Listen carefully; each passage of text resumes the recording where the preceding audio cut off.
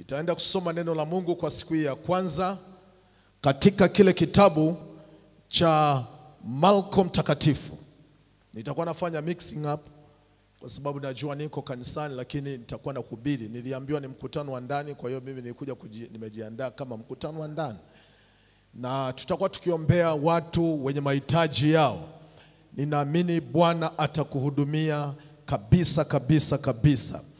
Ninasoma katika jina la Yesu katika kile kitabu cha Marko ile sura ya 11 na ule mstari wa kwanza. Neno la Mungu linasema, hata walipokaribia karibu na Jerusalem, karibu na Bethphage na Bethania, kukabili mlima wa Mizeituni, aliwatuma wawili katika wanafunzi wake,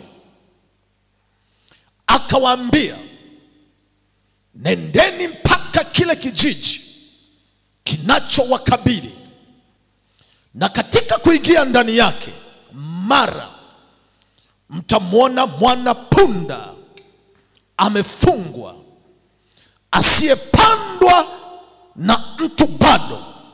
Biblia inasema kamfungueni.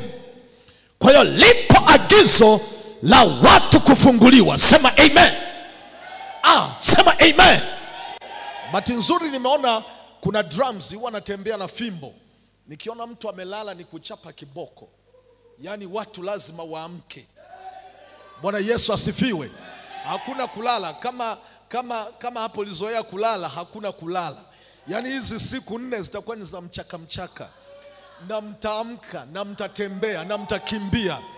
Bwana Yesu asifiwe sana. Anasema lipo agizo moja tu, kamfungue. Hebu sema kufunguliwa. Na anawaagiza watu waende kuwafungua watu. Na anasema hivi, mkisha mfungua, anasema kamleteni. Kamfungueni kisha mumlete. Biblia inasema mstari wa 3, na mtu akiwaambia, mbona mnafanya hivi?